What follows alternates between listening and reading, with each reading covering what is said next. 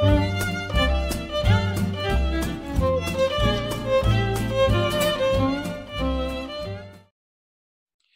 welcome to another author chat from the Pandemic Baseball Book Club.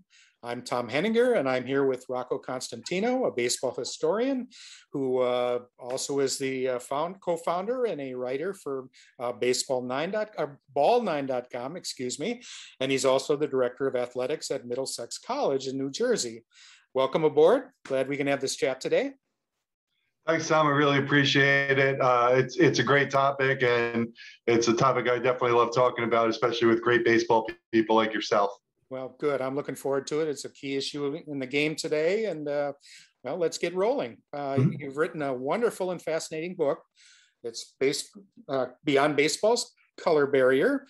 It's available now at Rowman Littlefield. Definitely catch up with it. It's a wonderful read. I was just fascinated with many of the topics in it. It does document the history of African Americans and the history of the game. This goes back more than a century, at a time when there were some Black players before there was a unwritten gentleman's agreement to segregate the game, which lasted for decades. And Rocco also delves into some of the changes, the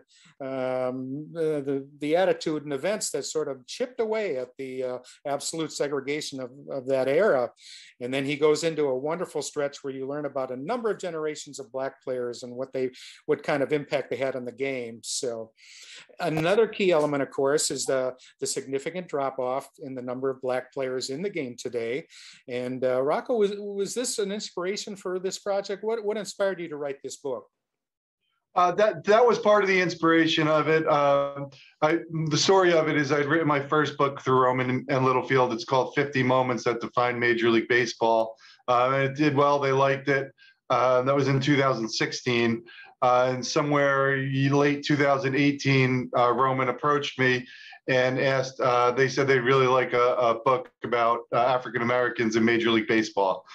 So my first thought was to go with the trends, the downward percentage in participation that we've been seeing really over the past 25 years, and then kind of get into how that could be turned around, how participation could start to increase. The more I started researching and reading, the book just kind of ended up morphing into an exhaustive timeline.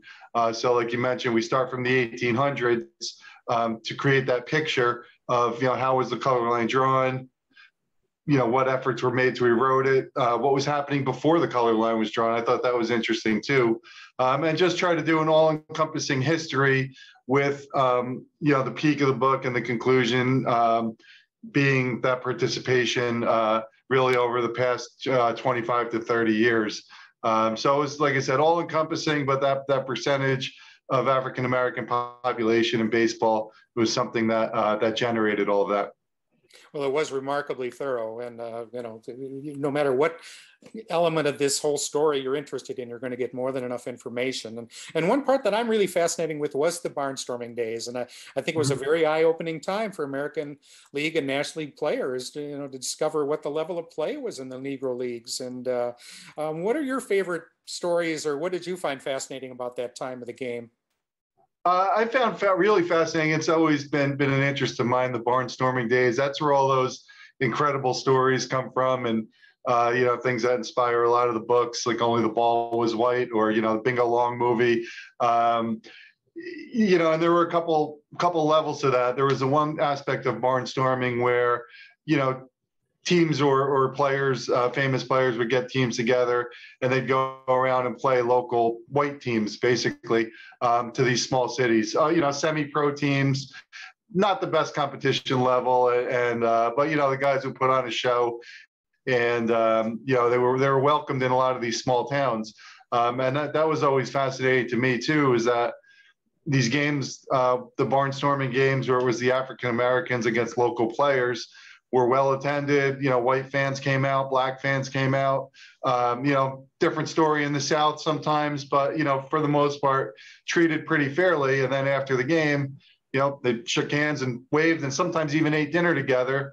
But then the African American players had to go off to their own segregated hotels and restaurants and things like that.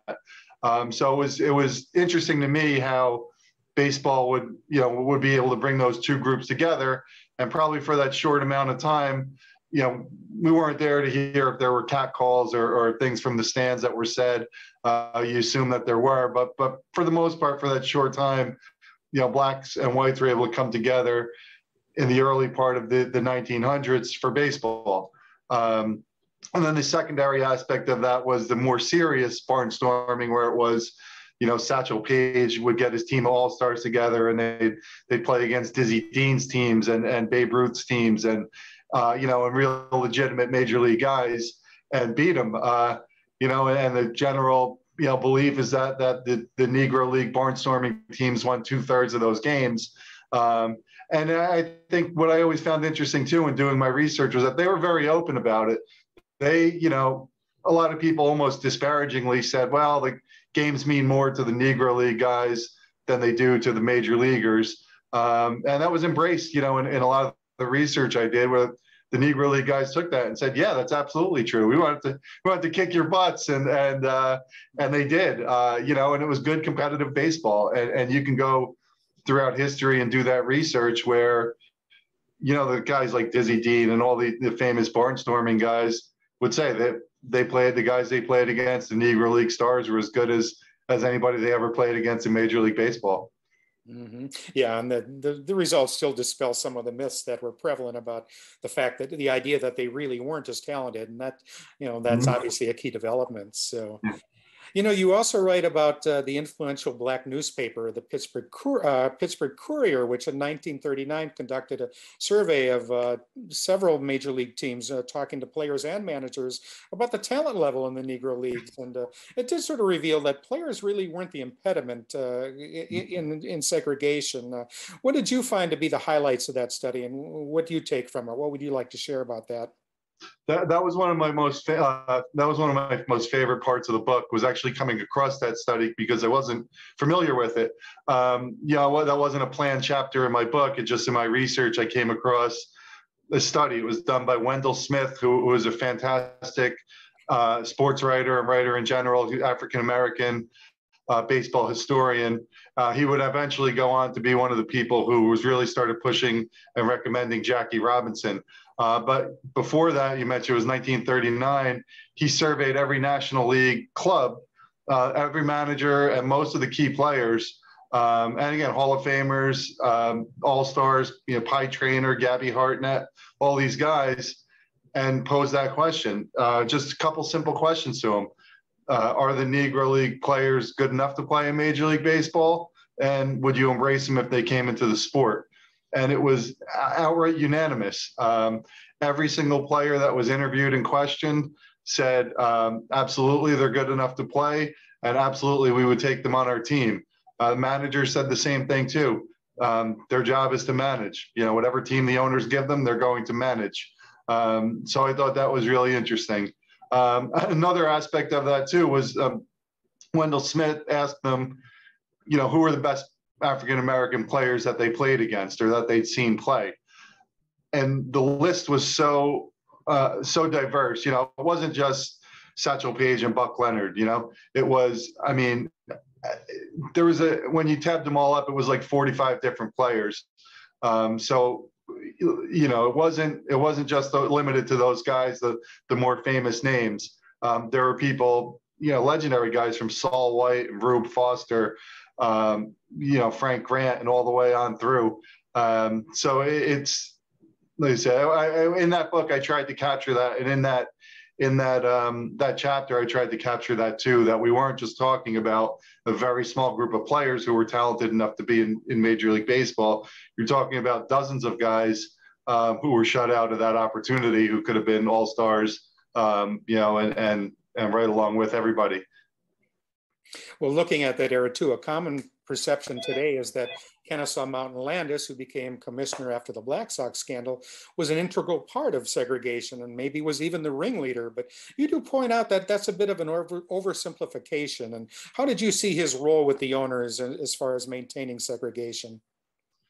That was a tough topic for me to wrestle with, because you're right. He's the commissioner. He's in charge. He's always called the iron-fisted commissioner, a guy who took on Standard Oil and, no nonsense guy. But he worked for the owners. The owners brought him in, and he as much as you don't picture him as being a guy that would take crap from anybody, it's really the owners. And it tied into that Pittsburgh Courier survey. There was not one person who said, or not one player or manager who said, pointed the finger at Kennesaw Landis. They pointed it towards the owners, every one of them. If it's the owners that's keeping them out. So, for me, if you simplify it by saying Judge Landis was the guy and he's the face of this, that kind of takes the owners off the hook, which they shouldn't be. So it's a very complex thing, and it was tough for me to wrestle with because, like you said, you want to paint it in the right aspect. What really gave me some motivation and helped me, wrestle with this was I met with Bob Kendrick and interviewed him, the head of the Negro Leagues Baseball Museum. Flew out to Kansas City, and it was the most amazing experience of writing this book. And I asked that to him, talk to me about the complexity of Judge Landis's role. And he said the same type of thing. It was a complex situation. He was friendly with Rube Foster, the founder of the Negro Leagues and the most powerful guy at that time. They had a great relationship. There's the business aspect of it too. Major League Baseball was making money off of renting their stadiums to the Negro League teams. There was the level of, Rube Foster's looking out for his leagues too. So if baseball integrated, that would basically be the end of the Negro Leagues, and people understood that. So there's just so much to it. And also, Judge Landis did have a history on the court of supporting African-American, justice and civil rights, way before the civil rights movement, but he was seen as a liberal justice in social matters. So it's a very complex situation. You still say the buck stops with him because he was the commissioner. You never know what's going on behind closed doors, but it's a very complex thing. You can't give the owners a pass by just pinning it on Judge Landis. I would pin it on him and the owners as a group if it was up to me. Mm-hmm, mm-hmm. Yeah, Bob Kendrick's wonderful to talk to, isn't he? Just fascinating guy. Yeah. You expertly cover the significant integration stories in the late 40s, Jackie Robinson, Larry Doby, and the many other early pioneers in those first few years. But you raised one that completely escaped me, and that was the 1949 All-Star Game. Please tell us about that. Yeah, that's something that was really interesting to me. I just kind of came across it, just in doing my general research. You look at the 47 All-Star Game, Jackie Robinson was really the only African-American player who could have been in that game. But he played first base that whole year, and Johnny Mize and Stan Musial were the two first basemen. So, he didn't deserve to be an All-Star in 1947. 48, though, he should have been in the All-Star game as a second baseman. Whether he should have been voted in or as a substitute, he had clearly the best stats of any second baseman. He moved over to second base by then. And what had happened was Eddie Stanky was voted in, but he was injured.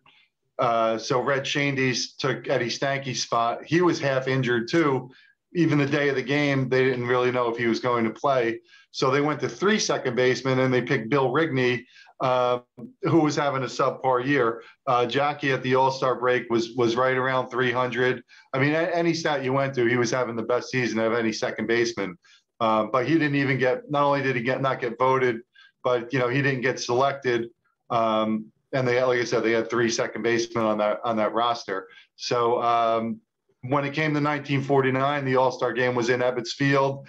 I'm sure that helped him. He was well established, and you had that public acceptance too, where he was voted in to the All-Star game. Everybody, obviously Brooklyn, game was in Brooklyn, so people were going to vote for him there. But, you still needed that national support. That was at the time where people were writing names in the newspapers, cutting it out and mailing it in. That's how they voted for the All-Star game. So for Jackie Robinson to start, that showed to me public acceptance of him as the elite second baseman in the National League. And then on top of that, Don Newcombe was named during his rookie season as a pitcher. Larry Doby was named as a reserve. And he was having a good year, not a great year. He was in the 270s, 280s in the outfield, but, and Roy Campanella was named the backup catcher too.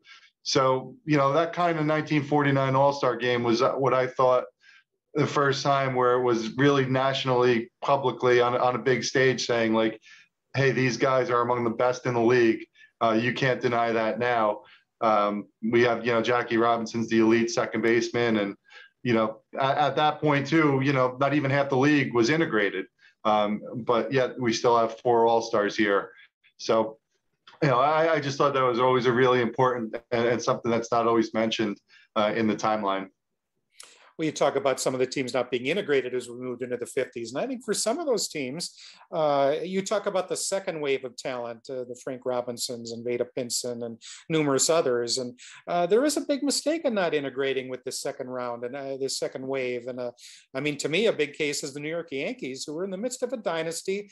They didn't feel they needed talent. I don't think the GM, George Weiss, was the most open-minded or, enlightened person about racial integration. That was part of the issue too. And, the Yankees fell off in the mid 60s. They had no superstars and really kind of were not a factor for over a decade. And of course, the other team is the Red Sox, the last team to integrate. And you can say at the last day of American League play from the late 1949 season to the stretch one in 67, the Red Sox never held down first place at the end of the day. So, you probably have something to say about that. The teams that missed out on that second wave.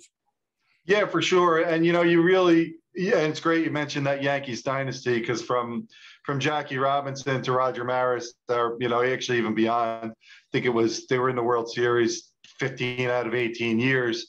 So that kind of clouded things. They were just loaded. They didn't, they would have been benefited by integration. But when you have Joe DiMaggio, Mickey Mantle, Yogi Berra, Whitey Ford, it didn't hurt them as much. But when you looked at the National League, it was the integrated teams who were having that kind of success.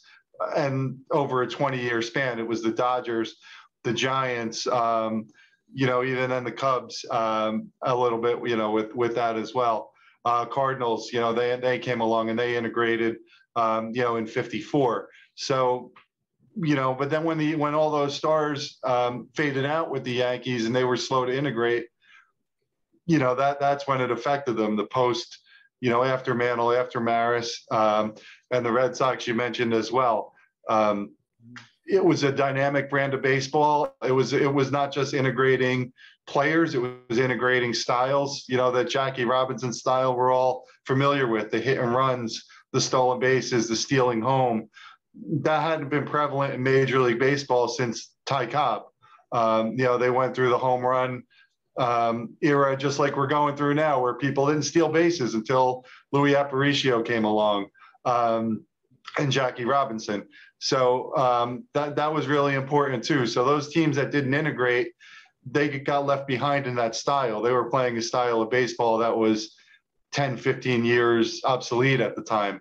And I always, one of the things I had come across too was Pepper Martin talking about, we had mentioned barnstorming and the early barnstorming.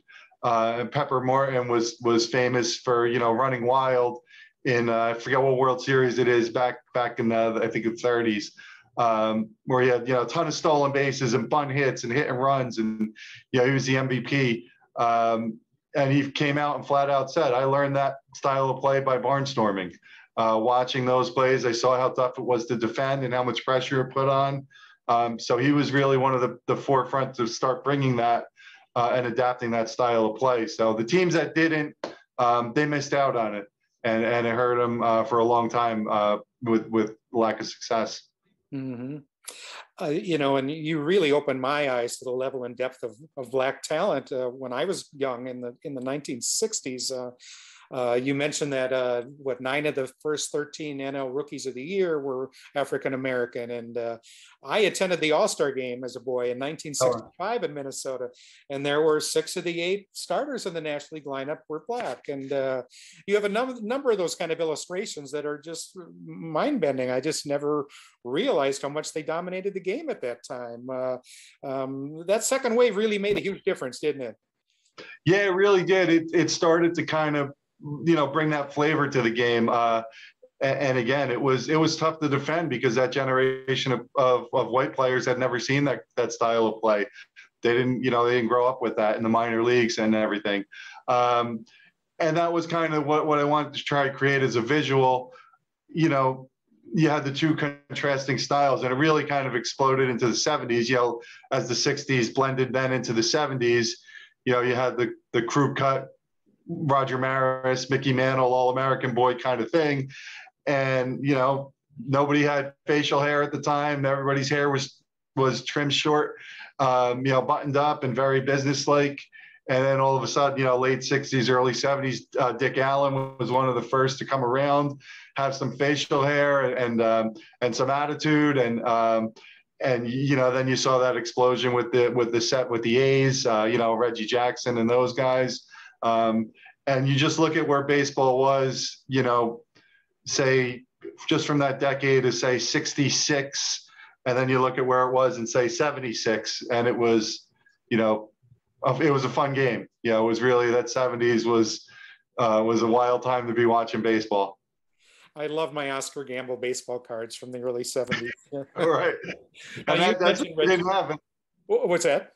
I was going to say that's what you didn't have in the 60s or, any time before. It wasn't that personality. And that was part of the reason or one of the things I wanted to get across with my book too. It wasn't just, the Hall of Famers of Bob Gibson and Reggie Jackson and Hank Aaron. It wasn't just those guys. Everybody played a role as far as African Americans bringing the game to life.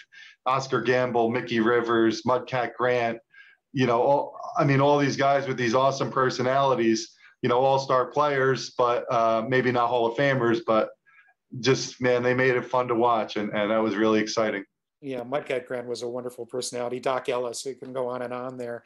And you mentioned Reggie Jackson, and I never understood he had his role in the Mustache Gang getting started. You kind of do a nice exploration of his personality and makeup, and that comes out of that story. I'd love to hear that story. So, yeah, I came across and a lot of the resources I tried to use were newspapers and periodicals from that time. And also, personal biographies, so I can get firsthand accounts and from that way with guys that I couldn't interview. But anyway, it was, as the story went, Dick Allen had really become the first person to wear facial hair. He had the sideburns a little bit. Then, he was the first player to have a mustache since some jokester had one in like the 1920s. I forget his name. And then who was going to tell Dick Allen no? Right. Then Reggie showed up to spring training with the mustache, and it was the same type of thing. He had, it was between Charlie Finley and the manager who was going to tell Reggie not to do it. And it was going to cause way more of a problem than to tell him not to do it. So what they kind of thought was, all right, well, Reggie likes to be an individual. Let's if everybody had a mustache, then he's not an individual. So they started up the Mustache Gang.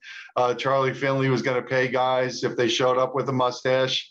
And back then, a few $100 was meant a lot to a player. So, come opening day, Raleigh Fingers had his handlebar mustache, and Joe Rudy's out there, and Gene Tennyson, everybody's got the mustaches, and that kind of, they galvanized the A's behind it. So it was really cool how, inadvertently Reggie kind of galvanized that team, and that really wasn't the intent of that whole thing. It was kind of, well, sure, Reggie will probably shave his mustache if everybody else grows one. That's just the individual he was. But it's a funny story, and I may have missed some details on it, but it's great, and I made sure to include that in the book because that's part of the history there. Yeah, I had no idea Reggie kind of was the inspiration. So yeah.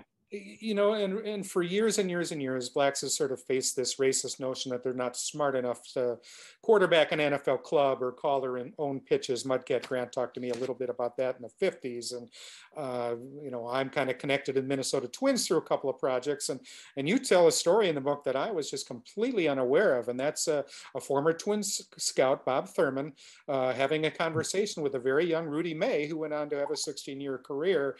And it probably is quite revealing about what a lot of black players faced at that time. Please share with us that experience, the talk between the two of them.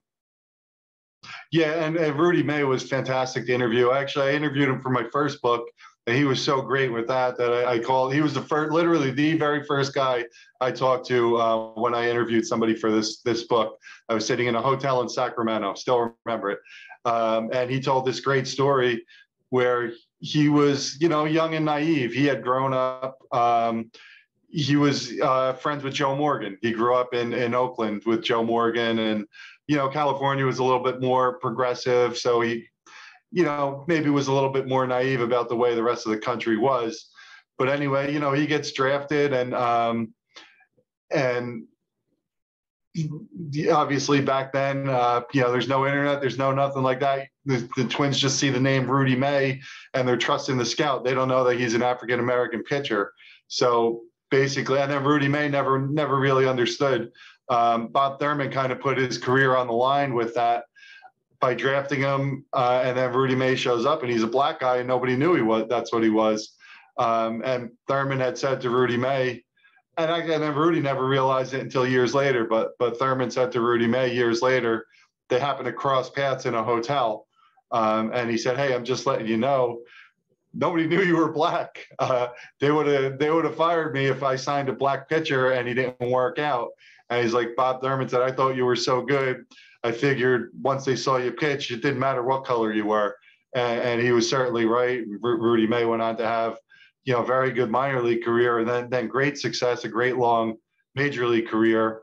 But it took people like that, and that was one of the people I wanted to try and include in the book. A lot of smaller people along the way went out on a limb that way to try to help change those stereotypes and do things like that. In the 40s and 50s and 60s. That was really interesting. And you brought up Rudy May too, another great story from that book. And you talk to people, you hear things like that, like I just said, or another story Rudy told me where when he was in the minor leagues, the white players, there was a water fountain in the dugout, nice cold water, playing in the South. And only the white players could use the water fountain. For the African-American players, they had a bucket that sat behind the dugout with a ladle in it, and they had to go ladle this warm water, and that's it. And basically, drink that. And you hear stories like that, and it's fascinating. It sounds like they're from a entirely different era from way, days gone by. But here's, somebody that we watch pitch in our lifetime that dealt with that kind of stuff. And not that long ago, I mean, Rudy May only retired in the 80s. He's not somebody that played in the 30s or 40s, stuff like that. So really, really fascinating stuff. Well, and you write about the percentage of black players. I think the top year was sometime in the 70s, but basically there was a steady growth, and then the drop off came in recent decades. If you can share with listeners the rough statistics for the decades and what it meant and what happened in the recent decades. Yeah, the height of it all was late 70s, early 80s of African American participation in Major League Baseball. It steadily grew from full integration onto that time period. It stayed pretty steadily right around 16 to 20%. I think 18.5%, 19% was the highest level it reached. And it was stable all the way through the 80s, even the early part of the 90s. The percentage kind of leveled off there. It stopped growing, but it was healthy. And honestly, I don't know if it's a coincidence or not, but from the 1994 strike until about 5 or 6 years ago, that percentage decreased slightly every single year. It was about a 25-year period where by 1% or 0.5% or 1/8%, every year it went down until it was at about, I think the low point was 4 or 5%. Participation among Major League Baseball African Americans. 2015 is where it kind of leveled off and started to tick up again. It's right at about the 7 to 8% mark again. So that was, I think, good news that the trend had stopped. It had leveled off, and it's now starting to tick back up again. It'd be tough to ever get back to the way it was in the 70s and 80s, just mathematically. At that point, Hispanic players only made up about 10 or 12% of Major League Baseball. Now they're closer to 30%. So I look at the year 2000 as a good benchmark. I mean, the trend in participation among African Americans was on the way down, but it was at about 12 or 13% at that point, and I don't think there's any reason why it can't get back up to be that high again. Hispanics were about 28, 29% at that time, and the rest were made up of white players. That I think that's a fair target. The game's globalized now a lot more than it's been in the past, but I don't think there's any reason. And I think the trend's starting to move that way, where it couldn't get it back up to about 12% or so. Mm-hmm.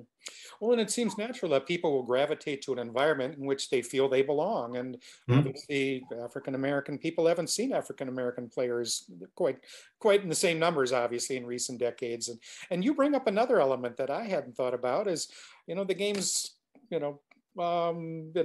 velocity, exit velocity, and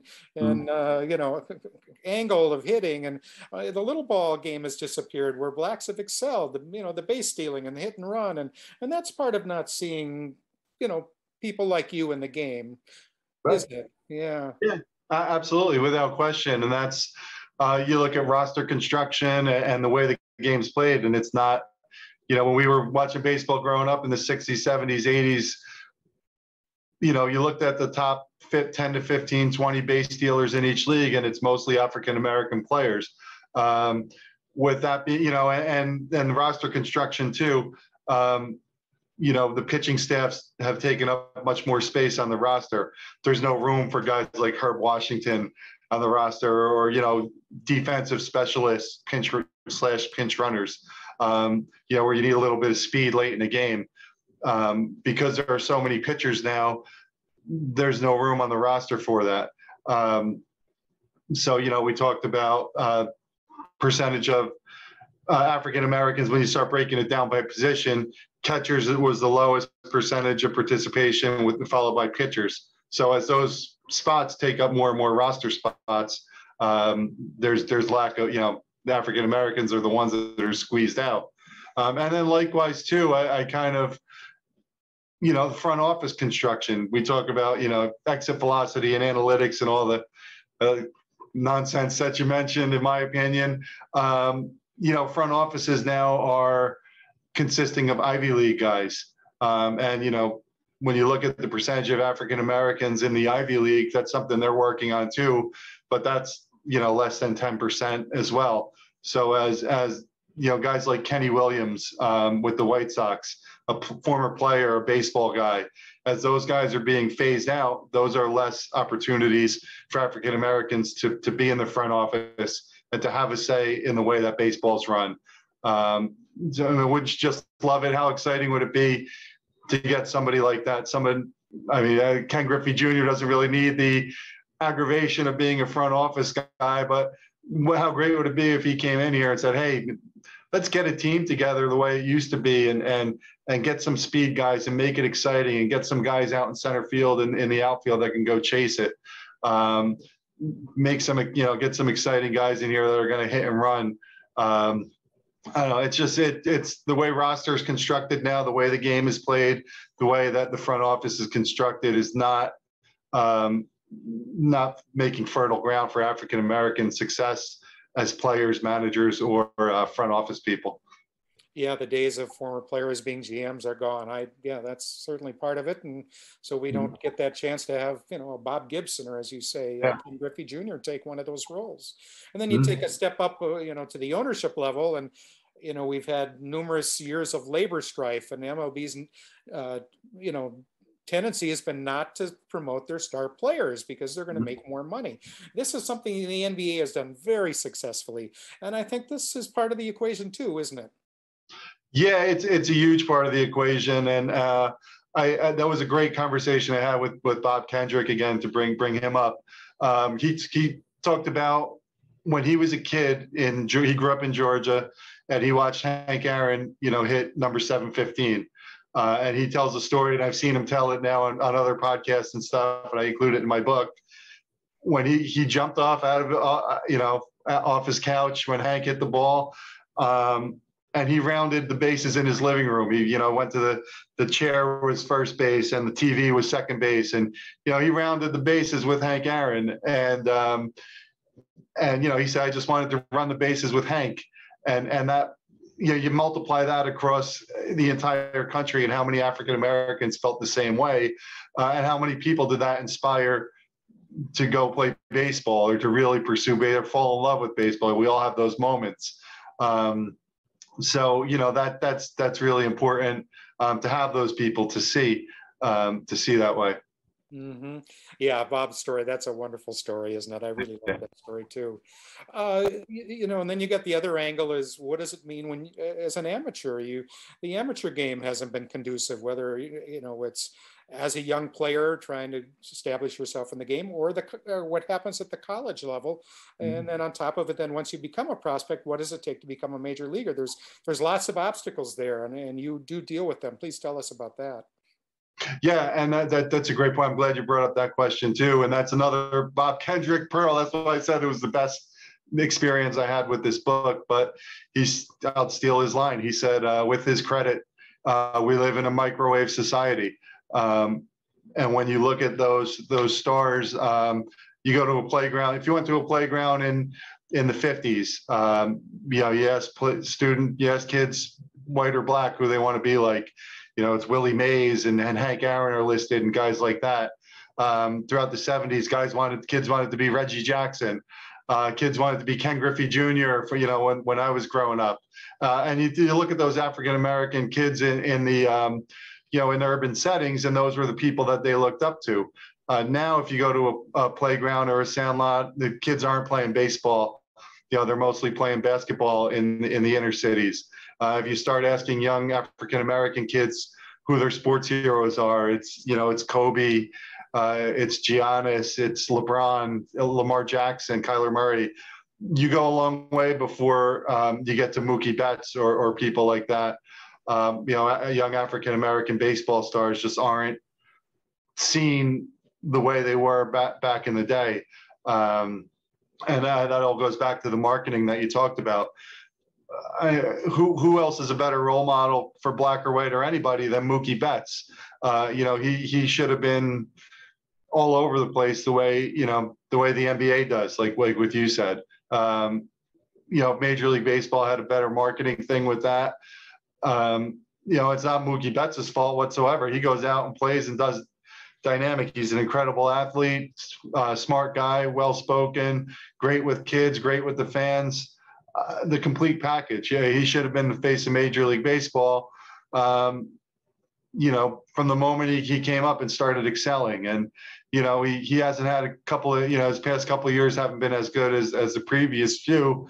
So you don't know if that boat sailed. But I keep saying, when people ask me, I think somebody needs to come along like that, make a huge impact. The Tiger Woods, what he did in golf, a LeBron James, Michael Jordan in the 80s.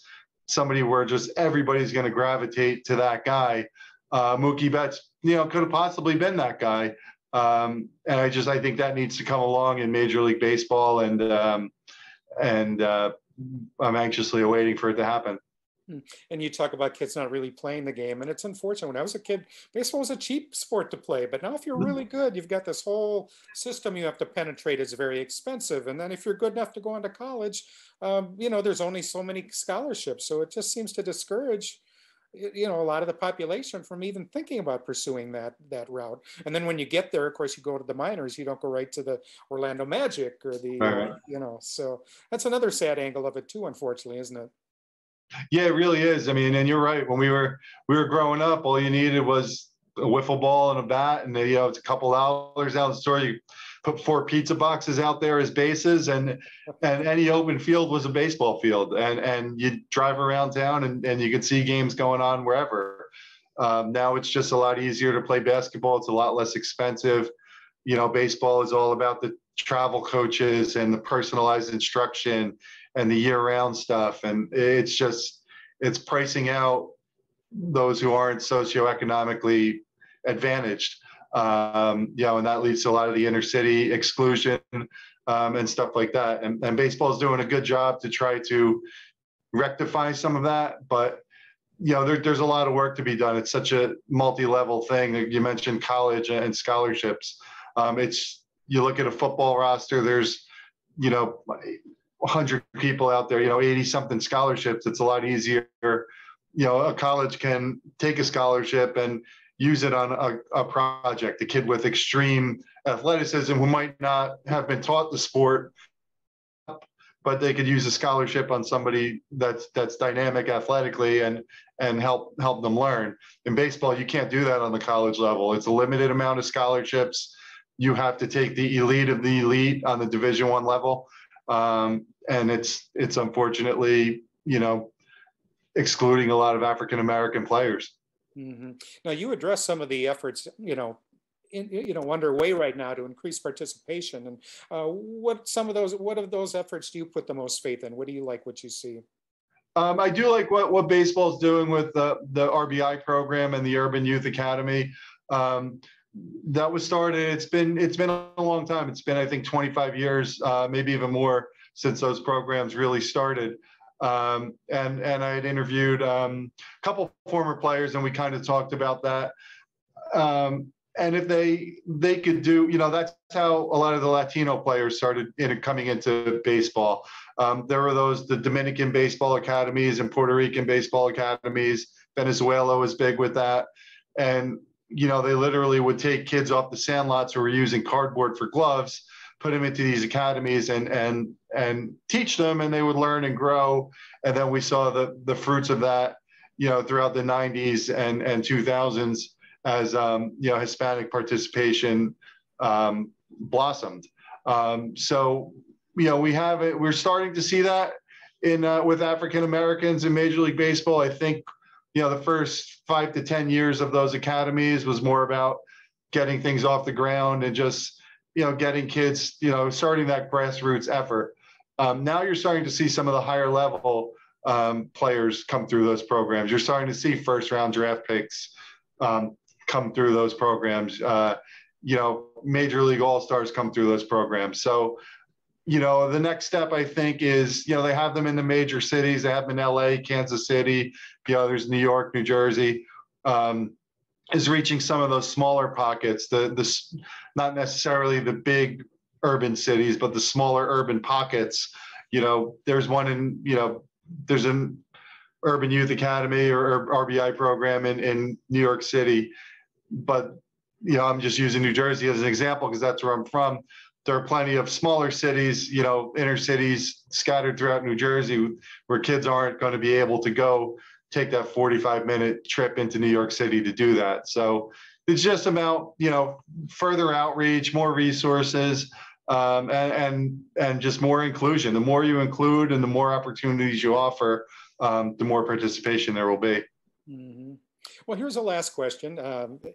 You really share the stories of so many African American players and their distinct accomplishments. It's a wonderful part of the book. I just learned an awful lot about some players I didn't know much about, when they were playing. And I'm curious whether you've developed some new favorites, a few guys that maybe didn't know much about, but now you're very inspired by what you learned from them. And do you have a few favorites now that you didn't have before?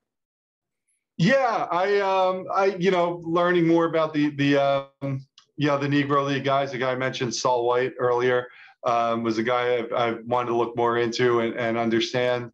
From throughout the 70s, I'll mention a Twins guy, Earl Batty.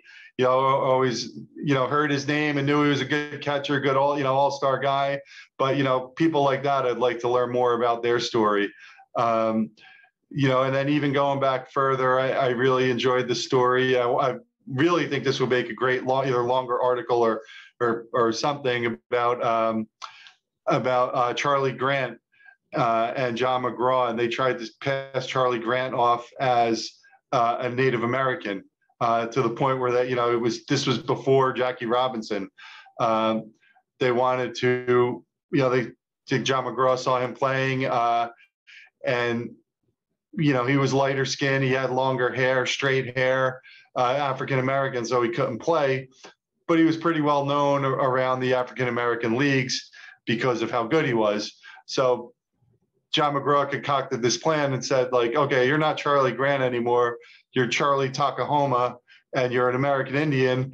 And to me, it was fascinating because the newspapers covered it. And, you know, there's articles about the guy, Charlie Takahoma, and, you know, and they did a preview. McGraw was with the Orioles at the time, you know, a preview of the Baltimore Orioles for the season. And they talked about this new mysterious player that John McGraw found. And you know, and it was out there. And, you know, I think what ended up squashing it was Roger Bresnahan, the Hall of Fame catcher, had known Charlie Grant from playing, you know, because Roger Bresnahan liked going to watch the African Americans play. And he found, you know, he said, wait a second, I know this guy. You know, and the whole thing kind of blew up, but it only, you know, it went on for a few weeks. So it'd be really cool to dive into that story and try to find more stories like that too. It's so bizarre looking back now. And then there were all these distinctions made between Latinos who were light skinned and dark skinned when, you know, in the 60s, particularly for me, I discovered, you know, Camilo Pascual was light skinned. So he could play minor league ball in Texas, but Tony Oliva was dark skinned. So, you know, and and then you get distinctions where you're deciding someone's an American Indian to try to pass them off. It was such a weird time. It was so strange, wasn't it? So, it was, and a guy like Dolph Loke too, the pitcher, same thing. It was wild to see, and I wish I knew the resource off the top of my head, but it was in some newspaper article. Basically, they said, okay, well, you know, we'll allow Dolph Loke to pitch in the major leagues, but anybody darker than him, forget about it. They like drew the line at him, and they would actually use people to like that as a barometer. So if you were, you know, lighter skinned than Dolph Luke, you were okay. If you were darker skinned, not so much. It's just insane to think of, you know, how people were treated that way. Yeah. Well, this has been terrific. It's time to close another edition of the Many Pandemic Baseball Book Club Author Chats. We've been with Rocco Constantino. Excuse me. The book is out. Here it is. It's wonderful. Beyond Baseball's Color Barrier. You can find these chats at the Pandemic Baseball Book Club website. That's pbbclub.com. pbbclub.com. So thank you, Rocco, for your insights. It's been terrific today. Hope to see you all again. Join another chat down the road and look for this book.